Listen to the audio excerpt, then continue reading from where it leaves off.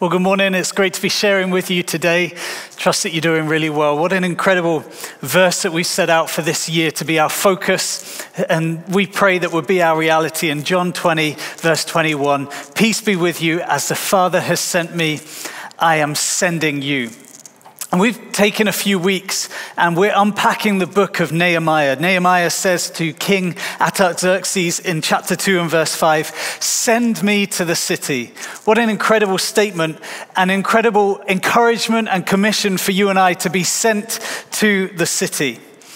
And it's such a great challenge for us in this pandemic where everything is about looking after us and focusing on ourselves, to remember to look up and remind ourselves that there is still a harvest for us to bring in, that there's still a city to be reached. We still have neighbors that don't know Jesus. We still have family members who've drifted away from the faith, that we're believing that we have been sent to bring back home and bring in the harvest.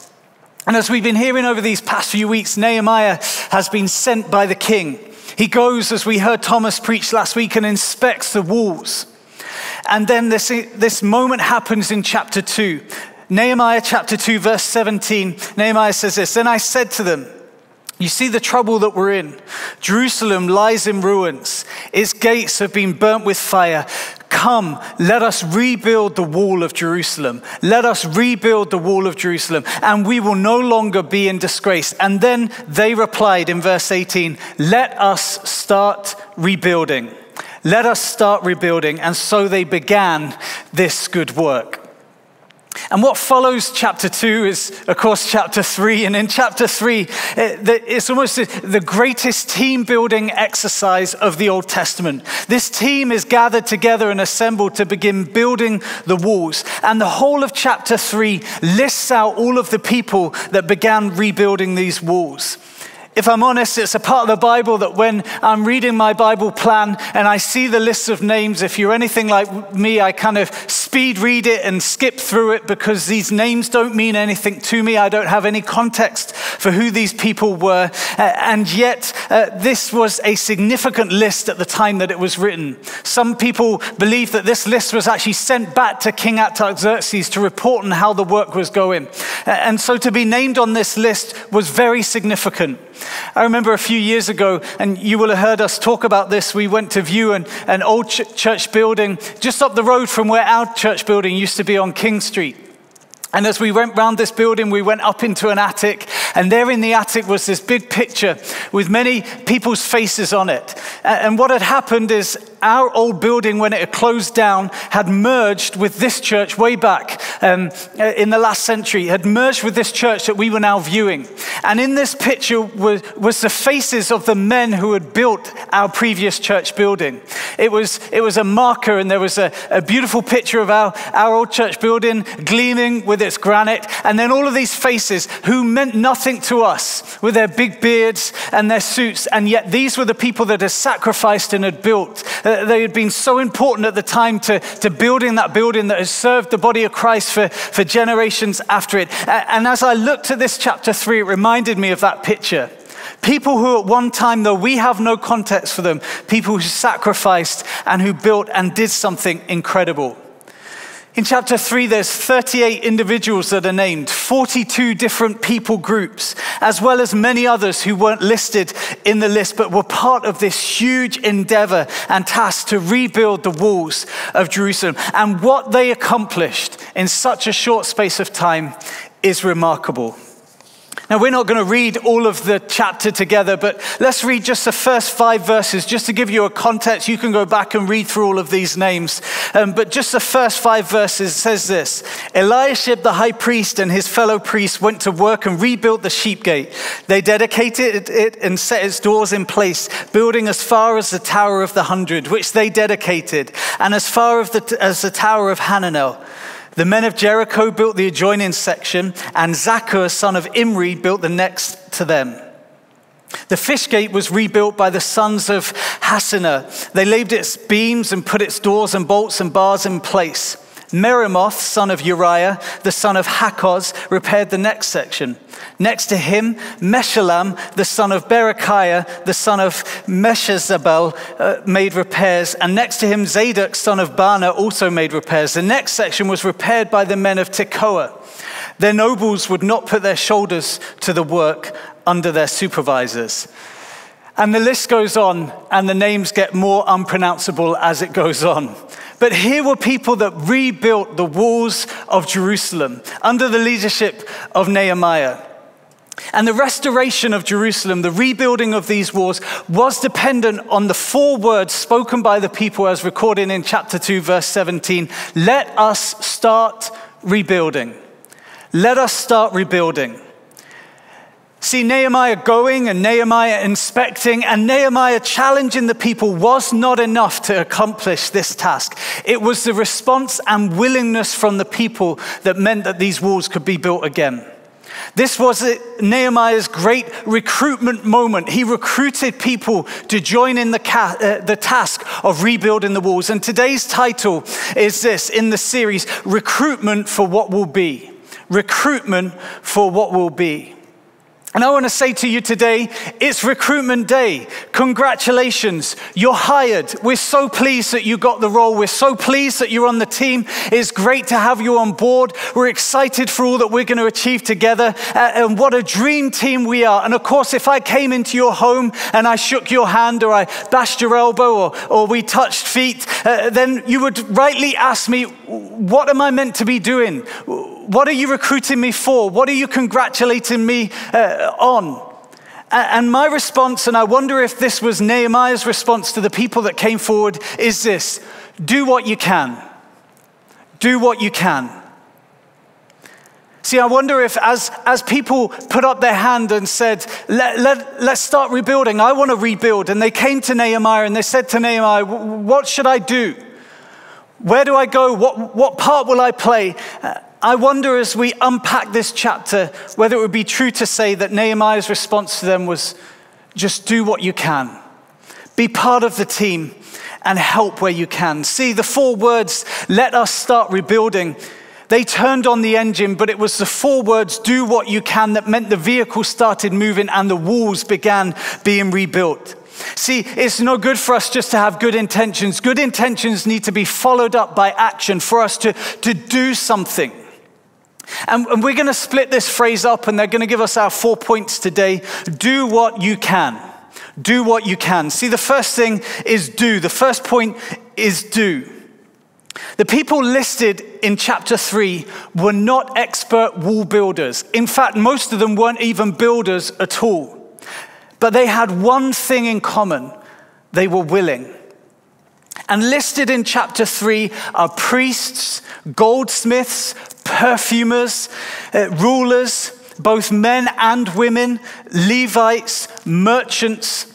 And there's even one man who roped his daughters into helping him. And I was looking through the commentaries. I was reading this one old commentary, and it said even the women folk were involved in building the walls. I thought, wow, what a phrase, the women folk. But everybody was involved. There was no skills or experience needed. It was just the willingness to do something. And they all understood that the wall couldn't be built by Nehemiah alone. Neither could it be built by them talking or dreaming or being inspired about or painting a picture of. No, it took them to do something. They understood that something needed to be done. And maybe today for you, it's time to start doing something.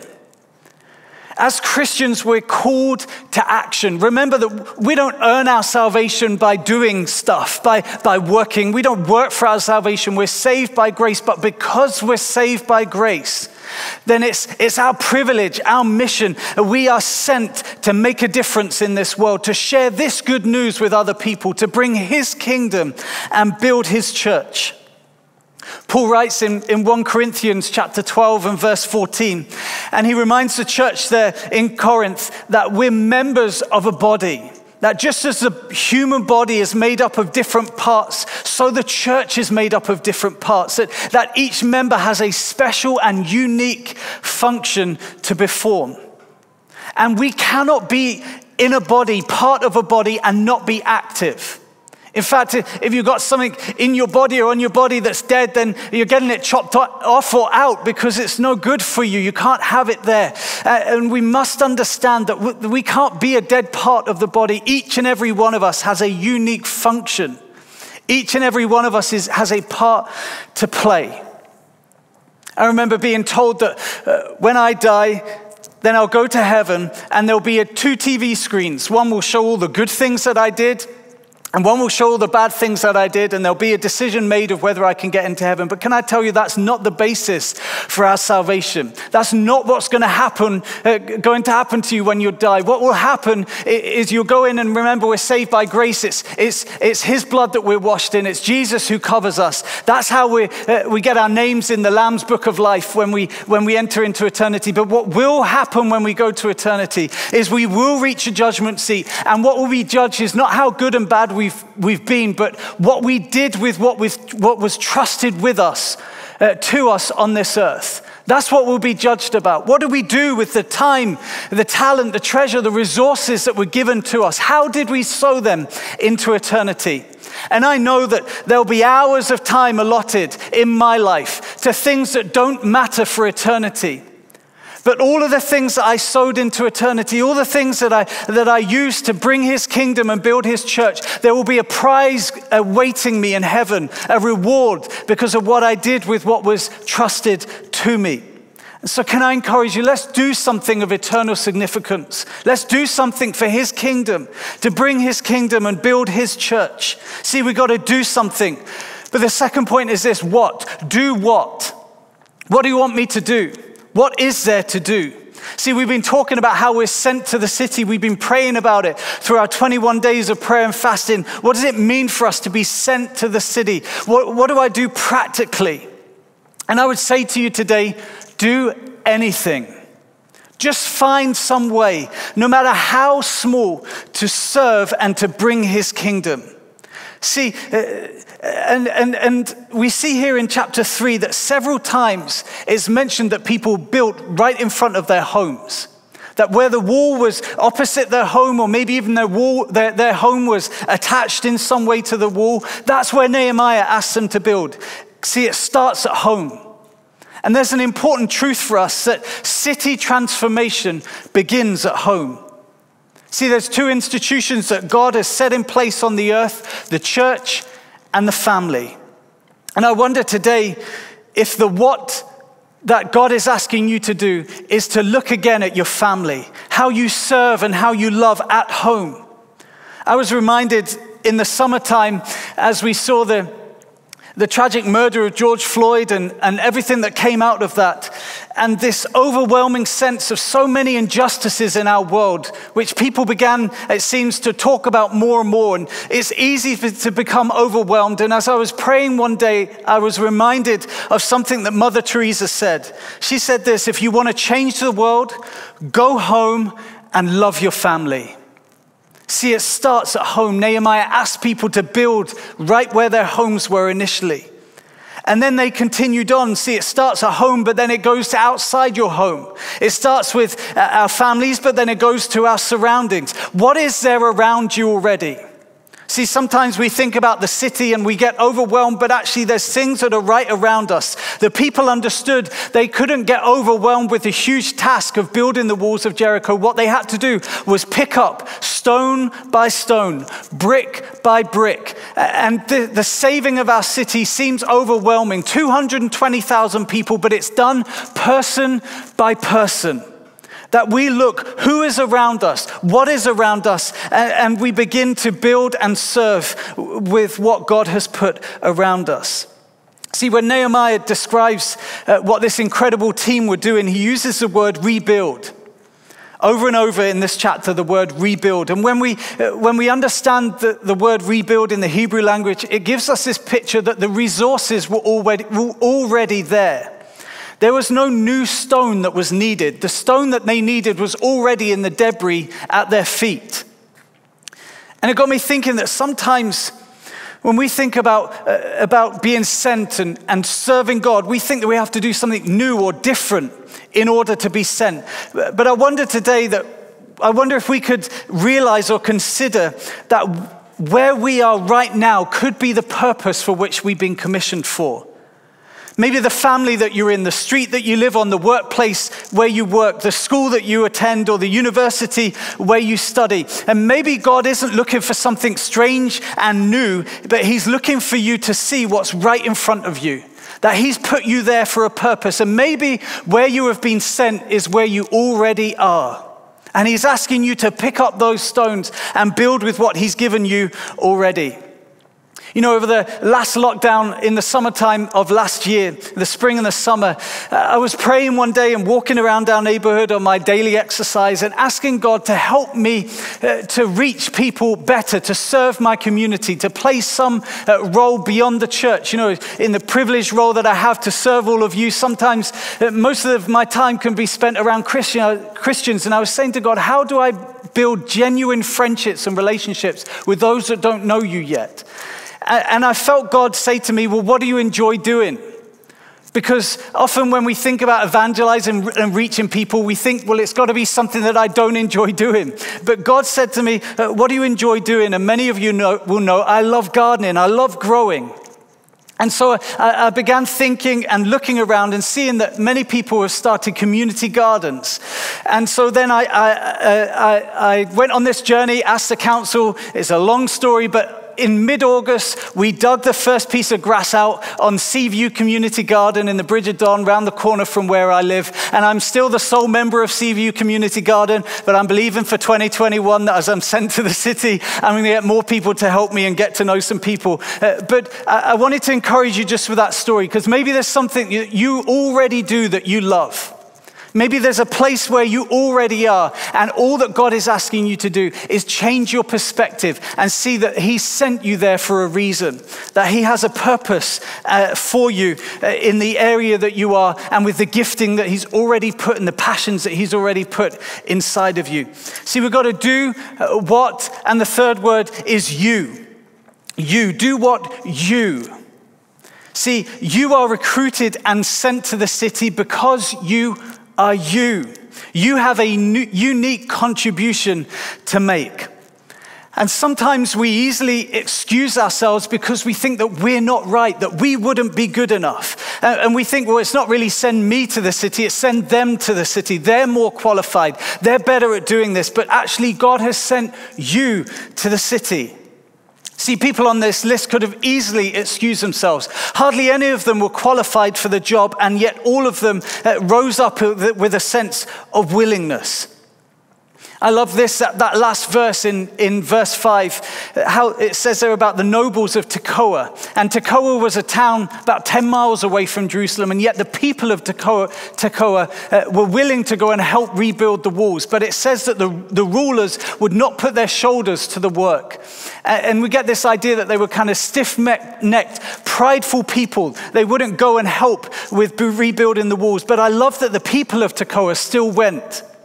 They didn't look at who was around them and above them and what they were doing. They just had a determination that they would help. They didn't worry about other people. They worried about them. And they knew that they had a contribution to make. Listen, there was no job description for this team. There was no expectations for people. All that Nehemiah was looking for was willingness. There wasn't a mold that he was trying to fit people in, a ruler that he was trying to measure people with. It was just willingness. Because what the team needed was them, not their skill and experience, just willingness that they brought. And the list that Nehemiah compiles of these names is the most random mismatch of people that do not belong together, let alone building a wall. And yet, because of this united cause, they were brought together, and each of them uniquely and individually, it brought them alive. They had a role to play. And this mismatch of unqualified people rebuilt the walls of Jerusalem. And you are needed to build this city, to rebuild the walls, as it were, of Aberdeen, to reach the people, to serve our city, to see his kingdom to come and see Aberdeen transformed, needs you. And not necessarily your experience, not necessarily your skills, but your willingness to say, I will be part of this. I realize that I have a unique contribution to bring. But this wasn't just about everyone doing their own thing. It wasn't just about building their own section in their own particular way, putting their own slant on it, using their own stone and cutting it how they wanted to cut. No, they knew that there was a bigger vision, a mission. They knew there was something that Nehemiah had planned out, and they were willing to submit to this. And here's some great preaching cheese for you today, because we have to put the you in unity. Put the you in unity. See, if we go down the track of our individuality and our uniqueness without realizing that it's together with others that we come alive, that we shine brighter when we're put together with others, that your unique color and shape is accentuated and enhanced when you stand with others. Let's not be mavericks trying to do our own thing, but let's stand with people and be part of doing something extraordinary. There were 40 sections of this wall that were being repaired simultaneously, 40 areas all the way around Jerusalem. And yet they worked in unity. All of them knew that they had something unique to bring, and yet all of them knew that it was together that they were going to build this wall. And if you read the chapter and you get past the difficult to pronounce names, you'll see this beautiful phrase all the way through: next to them, and next to them, and next to them. Because these people were building, and right next to them was somebody else building alongside them. And I want to encourage us, let's stand together side by side, taking responsibility and building and reaching and being sent to what we have been sent to uniquely but together. See, we got to do what you, and the last word is can. Do what you can. See, there was no expectation from Nehemiah how much people would do. So interesting. He simply invited people and said to them, do what you can. There were no set jobs. All that was required that people would get stuck in and contribute however they could. And what you do in being sent to the city may never be spoken about on the platform.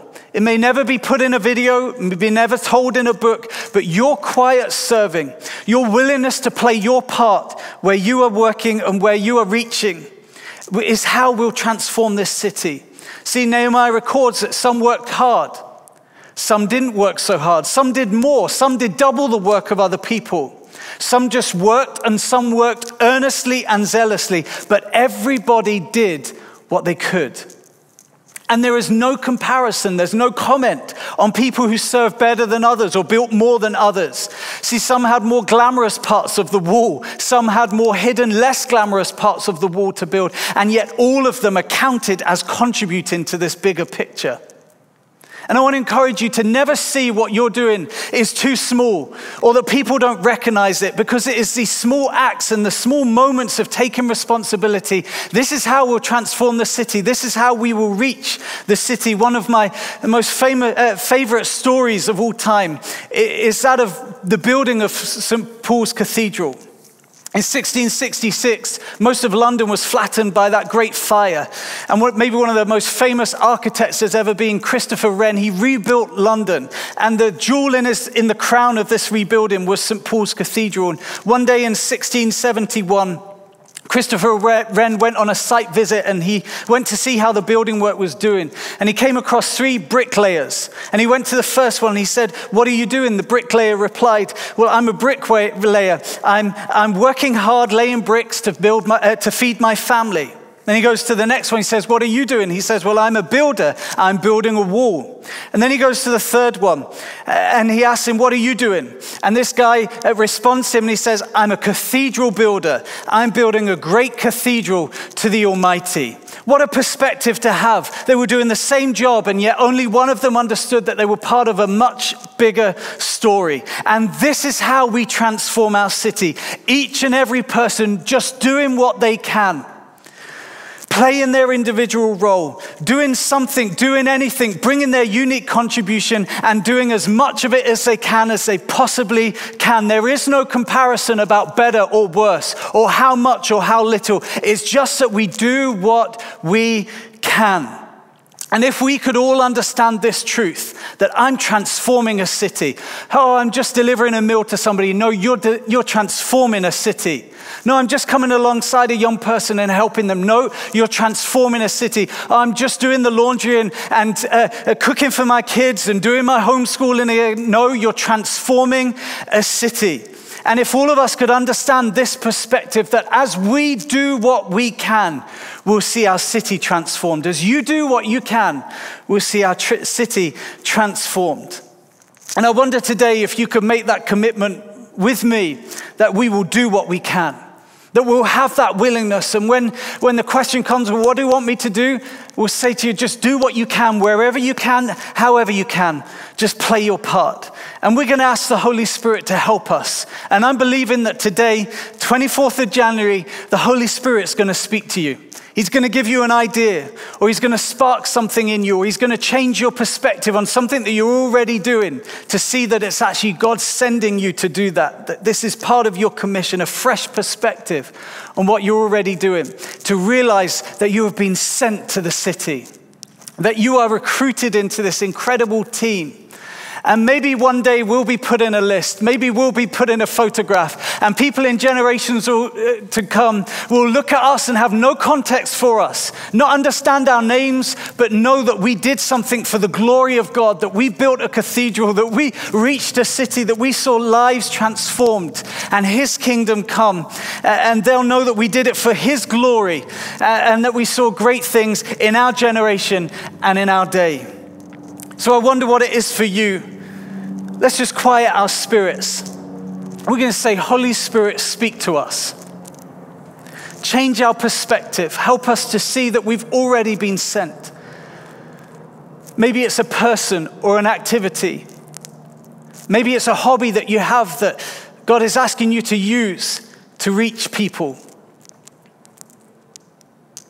And I want to encourage you today, why don't you write that down, make a note of it, and pray on it and ask God to help you in that. But you know, we're only able to go and do, only able to do what we can because Jesus came and did what only he could do.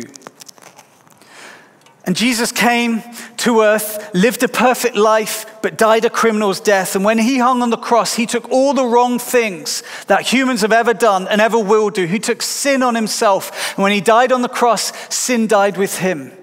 And the wonderful news is that 3 days later, Jesus rose again so that and he's alive, and we can know new life in him if we put our trust in him.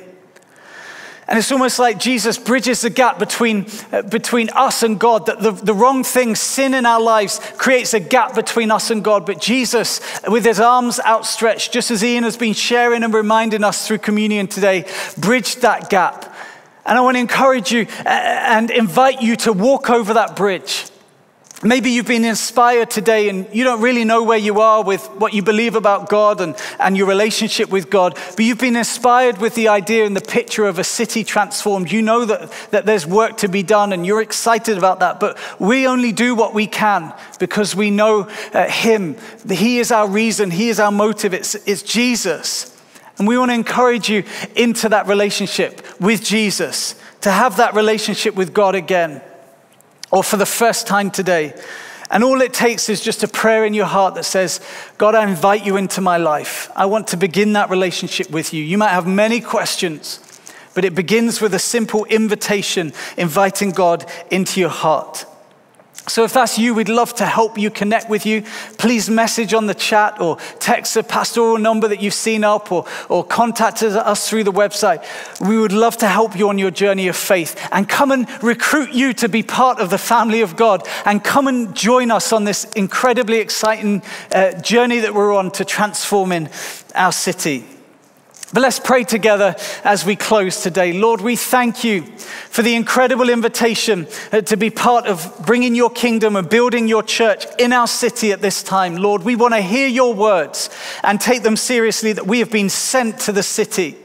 Lord, and sometimes we're overwhelmed with the vastness, the amount of people and the amount of things that there are to do. But Lord, help us to focus stone by stone, brick by brick, to do what you've asked us to do with what's right in front of us. Lord, help us to do what we can.